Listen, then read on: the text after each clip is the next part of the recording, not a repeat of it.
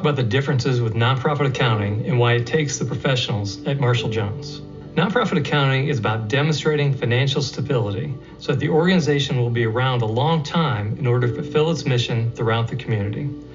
Nonprofits are allowed to receive more revenues than expenses, which will hopefully produce reserves for a rainy day. Be sure your nonprofit has implemented a reserve policy, especially tailored to the unique working capital, risk, and future opportunity needs of your organization. All companies are now required to assess all of their major revenue streams that are subject to the new 5-step analysis of exchange revenues called ASC 606.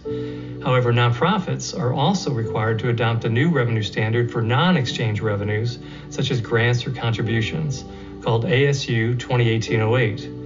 These two new revenue pronouncements will require expanded footnote disclosures and assessment documentation by company management. A recent accounting pronouncement for nonprofits included updated financial reporting, which revises the equity section to account for revenue transactions as these are with or without donor restrictions. Donor restrictions are either by time or purpose, and this newer standard includes expanded descriptions of expense allocations.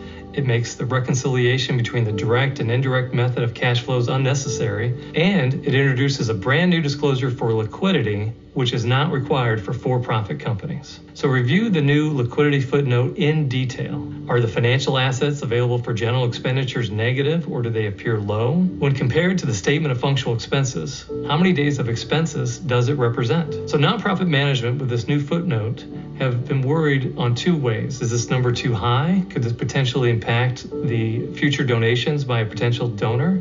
Or if it's too low, would the potential donor think that management is potentially misgoverning the organization? The key is educating the reader through utilization of the qualitative portion of the footnote to explain as much as possible about the organization's liquidity management. In addition, if an organization receives over $750,000 of federal funds, are they in compliance with the uniform guidance? These are audit procedures in addition to the financial audit, which will test federal grant compliance expenditures for proper internal controls around financial reporting and grant compliance. Any findings in this area will be part of the public record. So look for a CPA firm that works with multiple nonprofit organizations.